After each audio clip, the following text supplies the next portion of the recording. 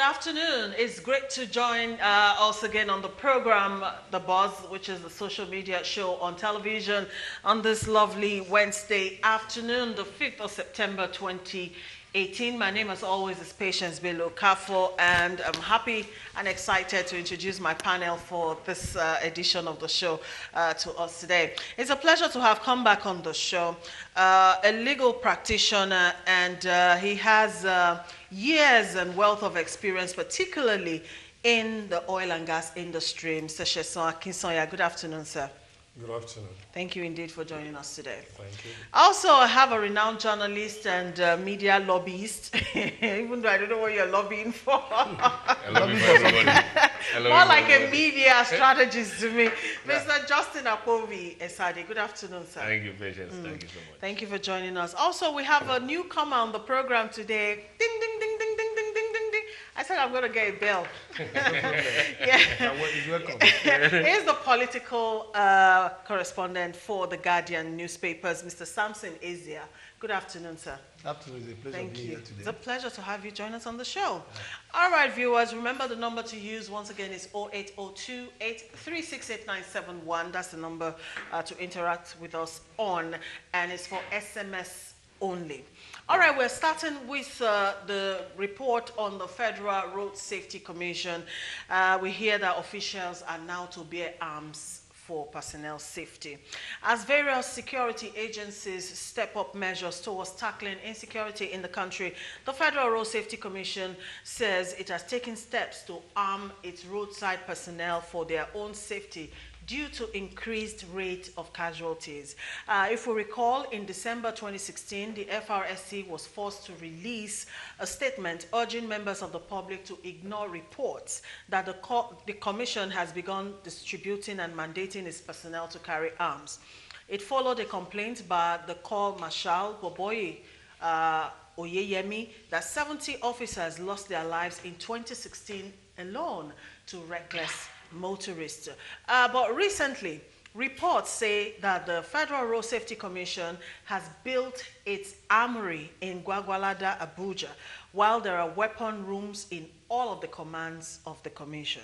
The Commission's spokesman, Bisi Kazim, however, disclosed that though the Act permits FRSC personnel to bear arms, the Commission is waiting for government to gazette the approval. Now, this is a footage from 2016 featuring the Commission's Marshal Boboye Oyeyemi, talking about the need for his men to actually go about with arms. Let's take that footage quickly.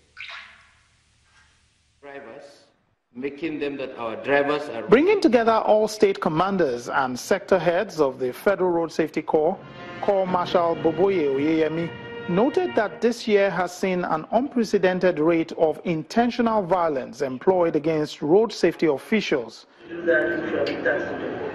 He emphasized that with the death of over 70 road safety officials in 2016 alone, there has been an increase in personnel casualties at the hands of motorists who drive on the wrong side of the law. A recent occurrence was the happening in Teletama Zamfara State, where a motorist ran into the mobile court in session, killing 3 operatives almost instantly, while a civil defense operative died later as a result of injuries sustained in the dastardly act. But the question is this: must we give up on our country? Will any foreigner come to change our road situation for us? Following the implementation of a reviewed road safety enforcement strategy, the FRSC has recorded an unprecedented 25% reduction in road fatalities and a 15% reduction in road accidents. In actual terms, there have been 4,005 deaths and 7,657 road crashes at the end of the 47th week in 2016. The Corps Marshal emphasized that violent acts will soon be met with the full force of arms, as stipulated by the Act establishing the Federal Road Safety Commission. The Act gives powers to the Corps to bear arms. Our personnel have been trained. About 5,000 of them have been trained. We are just waiting for the revalidation of the earlier approval. Okay? So the Act gives us the power. We've received approval. 5,000 personnel have been trained. So it's not an armed robber. Insurance cannot replace life. That is one of the issues we want to tackle as strategic sessions. Most of these cases, they were not on the road. They were by the roadside carrying out their lawful duties, and you now see a violent driver just going for them, because especially what is leading to this enforcement on overloading. While the FRSC intends to protect road users, they believe recent trends necessitate measures that will safeguard the guardian.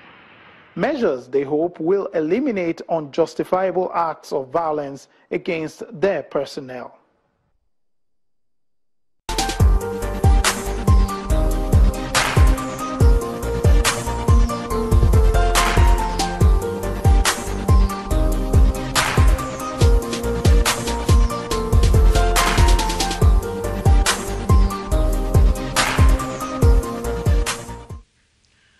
Welcome back.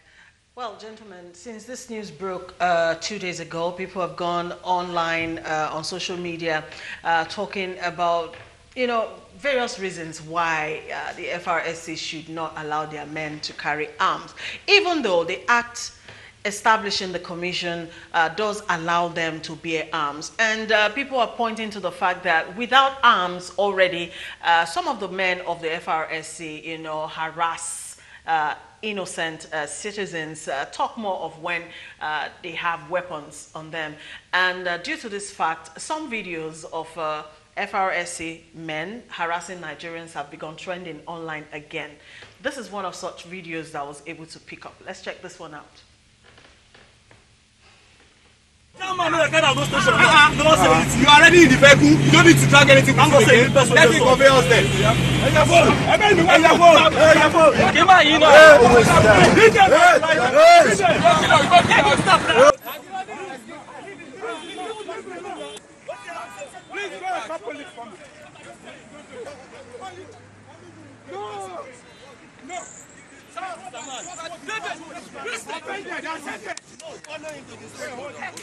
Hold on. See officer.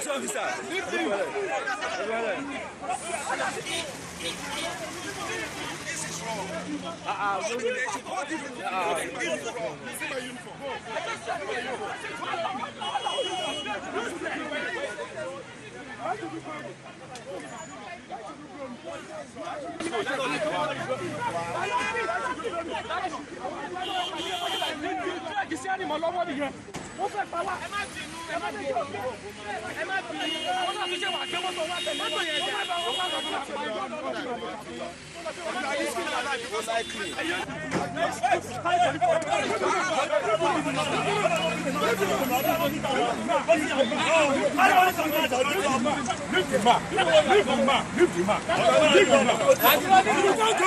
You can't go.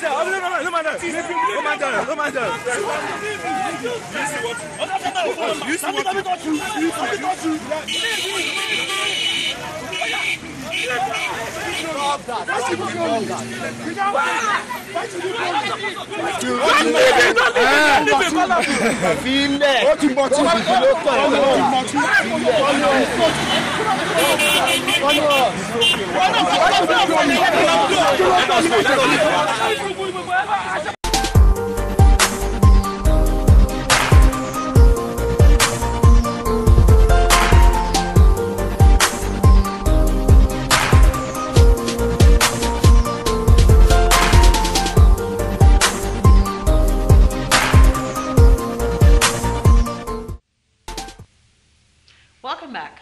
0802-836-8971 is the number to use. All right, gentlemen. On the one hand, the men of the Federal Road Safety Commission who are concerned for their own safety. On the other hand, innocent Nigerians who feel that arming men of the FRSC, might lead to more killings. We've heard of extrajudicial killings by armed men before. So, but let me ask this question. How will arming men of the FRSC actually solve anything? Let's start with you, Mr. Chesson. Oh, well, it's an interesting development, and also a concerning one to me. I think the society is becoming too violent, not just from the point of view of the law enforcement agents, but also Nigerians generally. People are not prepared to respect the law or respect law enforcement agents. So from the side of the law enforcement agents, they think the only way they can be respected is if they have, instruments of violence. Okay. All these people will be afraid of, challenging them physically. I mean, the pictures that we saw there, of the commotion between the FRSC men and the passengers is not encouraging. Ordinarily, if you are reprimanded, if you are apprehended, you should submit yourself to the law and then maybe go to trial. If you are innocent, you'll be set free. But we are seeing people fighting the law enforcement agents and all that. And such situation could also lead to violence against them and even death. And they said many people have died from criminal. So the problem is that who are the people that they are that they are responsible for? They're responsible for preventing traffic incidents and crimes. Basically, it's road safety that they work on. So I'm just wondering whether going to the extent of using arms will be what should be done. But at the same time, you have to look at the society these days. People are just generally violent. They react in violent manner to things. So it's a head and chicken, issue. Okay. All right, Mr. Justin. Now, I think that the work of the FRSC is more civil, than criminal. They are not to arrest criminals, basically. Why do they need guns to do their jobs? The day any government will put pen to paper and okay the fact that road safety corps members should carry arms, that is the end of Nigeria. Then they should as well give arms to last month. There's another funny one, they ride bicycles. LNSC. And which other one? Civil defense. Okay, civil defense, they are already armed. Yeah. And they've been deployed to the pipelines, which is a more volatile area. Yeah. But I make bold to say that giving arms to these men, this road safety, in the past, yes, when you were stopped by any personnel of the road safety, they check what they are supposed to check and issue you a ticket and ask you to go and pay at the bank. Now they are even worse than policemen. So if you give them an AK-47, we are done in this country. So I understand what Mr. Yes, the lawyer in our midst is trying to say. The society is actually getting violent. And if you also look at what the Corps Marshal said, that 70 of their personnel died in avoidable accident or something like that. When a road safety personnel jumps into the road, let me also make it clear. Now, at the moment, presently, when these people stop you, I mean the road safety people, when they stop you, you are a potential victim of extortion. No, they no longer stop you to check whether you have expired tires. Your tires will always be expired. If your extinguisher, they will have a way of using their eye gauge to check whether it's full or half. So they come with that mindset to extort you. Okay, because of the fact that dog, they eat dog. Okay, maybe they tried this several times. It did not work on somebody like me. But because you're one of them. Dog not eat dog. Okay. So these people, I'm telling you, patient, the day they will give them even a small pistol. Hand pistol. Okay. We are finished. Okay. All right, let me bring in Mr. Ezia into this conversation. To carry or not to carry arms, what do you think? Well, before the issue I have, I don't want to sound emotional about the situation. The problem we have with Nigeria is that Nigeria as a country is that we try to sound too emotional when it comes to issues like this. And sometimes we don't know what we want as a people, both as government and as a people. Actually, if there is an act that empowers road safety to carry arms upon establishment of the road safety, and the successive government has been delaying it, why postpone the evil days? Why not take the act back to the National Assembly to repeal that particular section of act? Okay. That's what they expected from the government to do. Okay. Before now, they will have taken it back to the National Assembly, who has power to make and take it out. To take the thing out. But it is there. That is the law. And they are working on that. And if they are working on that, why will it take us donkey years to do that? It is either you cannot have your cake and at the same time eat it. This is the problem I have in this country. In as much as the road safety may not be, their personnel may not be all that right, and some of them can be violent, some of them can be aggressive. What did the law say? We are in a democratic setting, for God's sake. It was the same issue we had when the civil defense wanted to carry arms. There were like inter-security rival between civil defense and the police, and all of them. They were pushing here and there. Eventually, the civil defense were armed. So we are back to square one again. Instead of continuing, because if you say rule of law constitutionalism, you have to operate within the ambit of the law.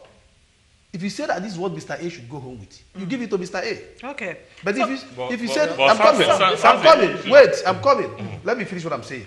Now that they are waiting for government to gazette it for approval, it has been delayed. They have built armory in Cuba for a very long time. Yeah. Now, I have experience with the road safety personnel. If you are going towards, especially the highway, they have this, even before they talk about arming them, they should have orientation and reorientation of their personnel.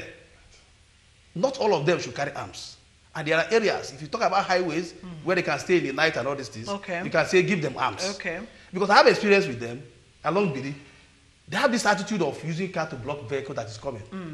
And I stopped because they didn't know I'm a journalist. I started harassing them. I said, what kind of rubbish is this? Did the law require you to use car to block me as a way of stopping me? There's a car chase. They can chase you if you refuse to stop. But if you refuse to stop, but not to use the car to block me. And when they are blocking me, somebody was up stopping me. A car was following me behind, and I was on the speed. So I need to park well. I passed the road safety personnel, because what they do now, if you observe well, they now connect with the police. They have been collaborating with the police. Yes. If police take point is here, road safety they will be here. Exactly. So that immediately you beat road safety, police will be there. They are now collaborating. Police is teaching them what they did not know. They are collaborating with the police to do what police are doing. Okay, but I need to let me just talk about the question of the law on this thing. Can I finish before you come in? All right, quickly, so if you look at it, to me, it is either we repeal the law, or we arm them and tell them to go to highways. Okay. It do not be in interstate. They can be on this, because you talk about all these big lorries. They don't change particulars. They don't have driver's license. In short, an average outside man who don't have to turn steering of a trailer can drive on highway. Hey, you don't need to be particular about driving. You don't need to do that. I don't give a man or any trailer, a tanker driver who knows how to change take steering can drive. That's why there's no train, and the train is. Okay, we get you, Mr. Ezia. All right, Mr. Yeah, what I want to clarify is that the issue of why haven't they been armed since all these days? Yeah, the law doesn't say we establish you go and get armed. It just says we have the power. So it depends on them on whether the risk is there for them to, now start using arms. And I think that is probably that is where they have gotten to now, that they think the risk is too high now. Okay. We can use the power that we're given. But the other point that you also made, which is very important, if they're going to give them arm, there needs to be proper training of the people bearing arm. And the process also should also be looked at, as you mentioned, whether. Let me express more. Don't even go there. Let me finish. I'm just supporting what you said. The other point you also mentioned is that you have to look at the process of arming, whether it should be to everybody or to some other people. But more importantly, I think it goes beyond the road safety people, or even it's just generally law enforcement in Nigeria and the use of arms, whether it's police, whether it's road safety, whether it's civil defense. We need to look at it generally, how arms are used. And I think it also goes beyond them, the whole society as well. Okay. The issue of corruption Patient. is also counting here. So it's not because we are saying, oh, they are now like the police. What is being implied there is that police are corrupt, these people too are corrupt. So that's a bigger there is issue for the society to look at. Okay. So you were saying? that's what I see. I saw a video online where a road safety personnel, hung on to the steering. I think a woman was driving this thing. I've seen that and one. the woman was moving. Yes. Yeah. You saw the video, right? Yeah. I saw the video, yeah. Now, if that guy tripped and he fell and died, they will record it as a casualty. That motorists are killing road safety corps personnel. Now, you ask yourself, what is the business, with of a road safety personnel hanging onto the steering of somebody who decided not to stop because of an alleged traffic offense. But you need to also understand that our society is not right for that. In a normal society, you hold somebody for a traffic offense, you must have proof. It's not the word of the officer. That is why we should have traffic cameras. They show you, okay, you beat the red light. But now you have a last mile official, a road safety corps, or a traffic policeman telling you beat the red line. Where's the proof? There's no traffic camera anywhere. So we need to also, before we talk about all these things, we need to put things like that in place. Things in place. Okay. So if I may come in, If I may come in at this point, Come in quickly. if you look at it, I've observed. I don't want to indict the present leadership of the road safety. Okay. When Chidioka was there, they have this attitude of there are some level of discipline among members, the personnel of road safety. In the sense that they don't answer call. The way they approach people on the road quite different. I think the present leadership need to do a lot of homework. They are moving out from where they were before, to another level. In fact, you just prompted the question I was going to ask, how we got to this point. Level. Because I recall the present leadership road safety, we used to be really scared of road safety officials. And again, they do not ask for bribes. Scared of police, If everybody. you offer bribes, you are in trouble. If I want to come in again, So what are if we you talking look at about here? an average Nigerian They've lost it. who is a road user, they know how to flag the laws. Let's just be sincere about it. Yes, that's true. An average Nigerian who want to cut corners to get what he wants. Take one way. They don't want to get their papers in order.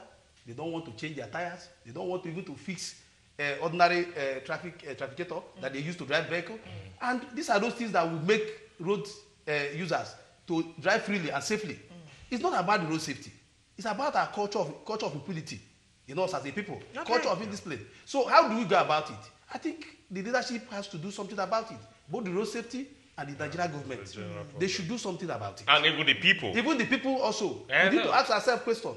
It's a collective responsibility. We shouldn't leave it out for try to apportion blame to the road safety because they want to be armed or No. So we have to apportion to Nigeria also. Let's take some feedbacks from the viewers. Adegoroye from Ibadan says, does road safety enforcement rules require the use of arms? Section 19 of the I only fear Establishment for the Act. passengers who may be mistakenly shot by an overzealous officer. This other one says, I'm FRSC.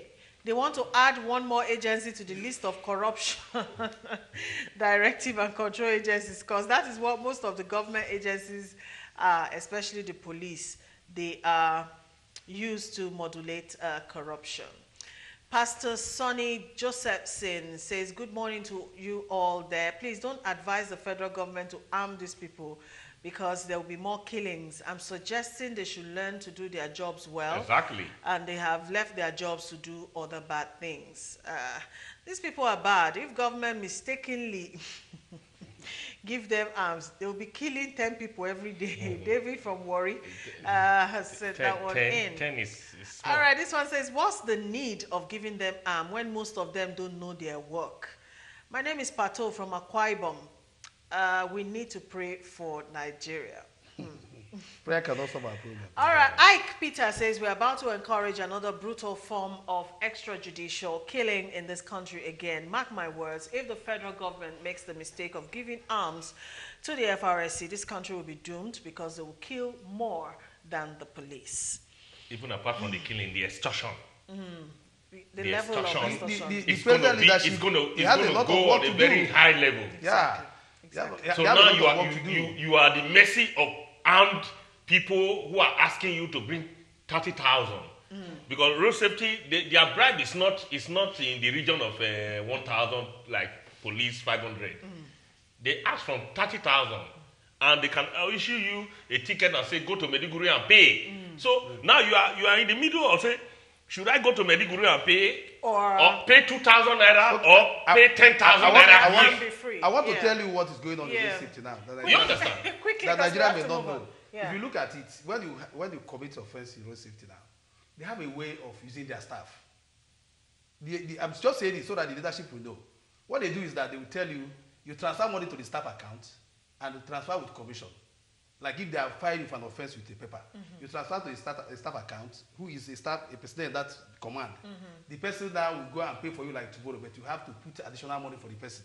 Why they will reduce you to go. Okay, so the person sort of like runs the errand. They run the errand. Okay. Because they even have POS there. All right, so that's like establishing a business center because of within a government. POS. Let me know how.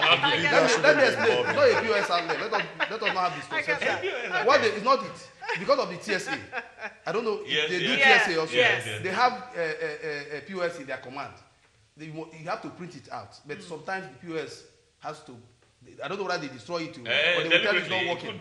Then they have to transfer money to the account of the personnel who will now go and pay the next day, but you must put commission.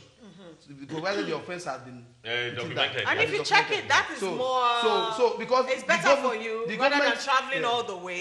Because the government has said no, they can't collect money from somebody. You either do TSA or you go to bank and pay, which is a good way to make sure they don't touch so money. They are bypassing because they are bypassing them. So because they are bypassing them, they have become more aggressive on the road to see what they can hold on to.